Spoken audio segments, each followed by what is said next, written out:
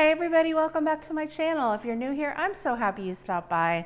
I was at the Dollar Tree the other day and I spotted a childhood memory. Now, you guys have probably had these before. They call them pecan twirls or pecan pinwheels. I'll show you what they actually look like. See? They're just like a little cinnamon roll with little bits of nuts in them. For some reason, when I was like in junior high or so, I was obsessed with these things. I would beg my mom to make them. After school, I would stop at the 7-Eleven and get some. And I haven't had them in years and years. So I thought, what if I could make like a cinnamon twirl bread pudding, or it could be used as like a breakfast, sort of like French toast casserole. So we're gonna try this out. And it's not gonna take too many ingredients. We're just gonna be needing some pecans, some heavy cream, a few eggs, some cinnamon and vanilla, and a little bit of maple syrup. Now first we're gonna kind of chop these up a little and toast them in the oven so they get a little bit stale. And the reason we're gonna do that is so the custard will absorb better into them when they're baking. So stay tuned. So all I did was cut them up into quarters, placed them on a baking sheet and baked for 10 minutes at 400. Now I have some pecans that I chopped, 4 eggs, heavy cream. I'll have the exact amounts in the description box, vanilla, some cinnamon, and then just give that a nice whisk. It's so easy, you guys. Literally takes 5 minutes to put together.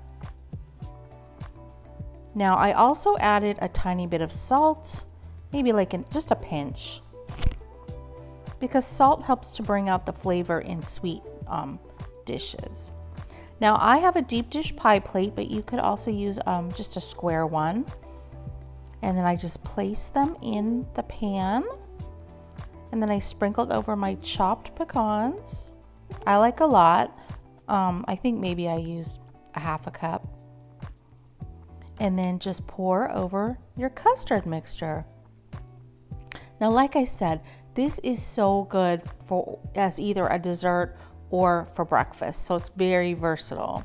And you can double the recipe for a big crowd, which is what I like to do sometimes when I'm making this sort of thing. I mean, this is the first time I've made this one, but now press it down to make sure all the pieces are covered with the egg. You just want them all really saturated, the top ones. Okay, and then you're gonna drizzle a 1/4 cup of the maple syrup over the top. Just kind of evenly distribute it.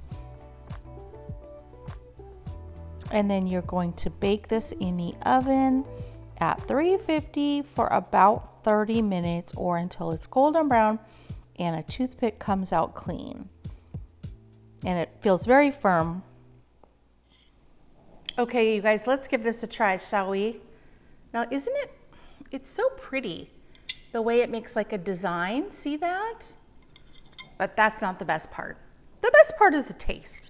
Now, this is from yesterday, so I've already tried it, but I'm gonna try a little bite for you guys. And here's your bite. Yum.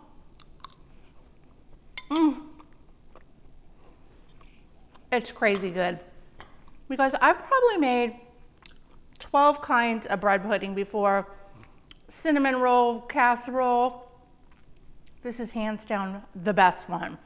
Something about those pecan roll things, they're like so flavorful and they have little bits of pecan in there. And then I put extra nuts in it. Oh my gosh, it's the perfect density. I mean, it's got a density to it, but it's not too heavy. And I'm telling you, we had it last night we warmed it up and then we put a scoop of vanilla ice cream on top.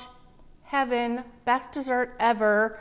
So you guys, please give this a try. And if you do, let me know how you liked it, okay? Thanks so much for watching. Don't forget to hit that thumbs up. If you haven't subscribed yet, just click on that little red box. And we'll see you on the next video. Bye, everybody.